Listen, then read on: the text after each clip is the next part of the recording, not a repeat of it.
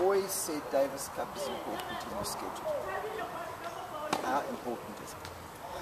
Well, I'll start off by saying I have an opportunity this week to be in home at Cape Town with my fiance, and I've chosen to be up here to play Davis Cup for South Africa. So having said that, it's really important to me, willing to give up that time off, you know. And secondly, I think representing your country is the biggest honor you can have as an athlete. So Davis Cup has always been an important event for me, and it will continue to be that way. All of a sudden, at your ripe age, you starting to play the best tennis of your life.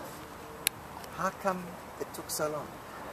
I wish I had the answer to that question. You know, I ask myself sometimes, it took 10 years to get to this stage, you know, and most likely if I look back and knowing what I know now, I would have stopped sooner, you know. But I'm happy that people encourage me to keep playing and get to this stage. But I think the biggest thing is I finally understand what I do well and what I don't do well on a tennis court, you know, and I think my mind has caught up to my physical ability finally. Fantastic run in Australia, getting to the final, a dream of most players to play a Grand Slam final.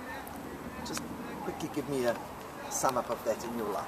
Oh, I mean, it means the world to me to have that piece of silverware from a Grand Slam final, you know. Obviously a little bit of disappointment not going all the way, but I've still got a few years to have a go at that. But it almost justifies all the years of waking up early and sacrificing time away from family just to have that little piece of silverware sitting on my couch at home. Come out of the Australian Open as a team, you and Eric ranked number 2 in the world on the rankings, and all of a sudden you go through a pretty rough patch.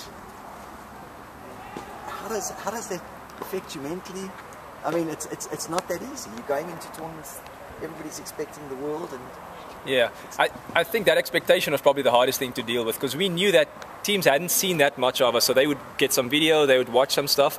But actually after our last Davis Cup tie, Eric and I won Memphis where we beat the Bryans again, you know, so it didn't start off that rough, and then it kind of got a little bit rough. But this is professional sport, you know, people adjust, they get better, and now it's up to us to go back to the drawing board and fix things that need to be fixed to get back to winning.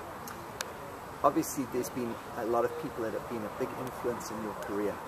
Just go through who's really been a big influence and introduce them to us. Yeah, well, at the moment my team consists of Stefan de Kock, who's in Cape Town at the Sonet Tennis Academy, my trainer Fia Danse.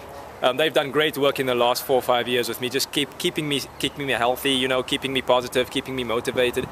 And then, you know, my parents, my mom and dad, those two guys have never, you know, said anything bad about my tennis. They've always been encouraging, and Celeste has come on board in the last few years, my fiance, and she's really made things easy for me to be away from home that much. She's never complained about that tough schedule. And then if I keep going with that list, there's so many people. There's an old coach of mine, Steve Smith, in the US. You know, actually this Davis Cup team, a lot of these people have been there in my corner for a long time, you know, so I could go on forever thanking people, but my closest family and friends around me are probably the biggest reason, because they've always encouraged me to keep playing. So, Australian Open final, obviously a highlight, but give us a little bit of the highlights of your career so far. Yeah, the biggest highlight probably for me to this date is the Australian Open, but along the way I remember playing against Canada when Isak van der Merwe and I beat Daniel Nestor and Vasek Pospisil. That was probably the first time when I looked at myself in the mirror and said, like, yes, I think I can do this as a doubles player, you know. A few years before that, I played in Newport, where I had my best singles result. I qualified and made quarterfinals of an ATP event, so that stands out to me.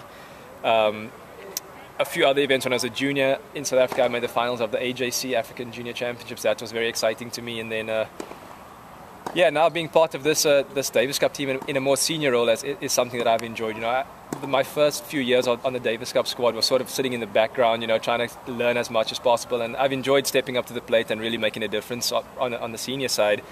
And now I hope that most of my highlights are still in the future.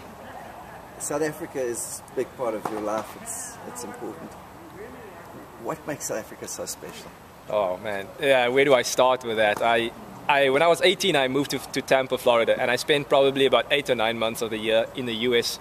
And at that stage, I really thought that the US is where I was going to end up. But when I had my knee injuries, I came back to South Africa. I spent 2 years in Cape Town rehabbing from knee injuries, and I really fell back in love with the country. You know, I was like, what was I ever thinking by leaving here? You know, I can't do it. The culture, the people, the conditions, the weather, you know, there's so much that's positive about this place that I really can't keep that up for anything.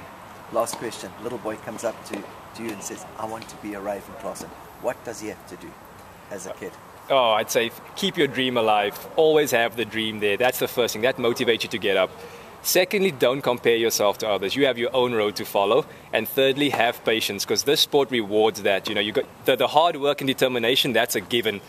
But choosing your own path and having patience, those are key.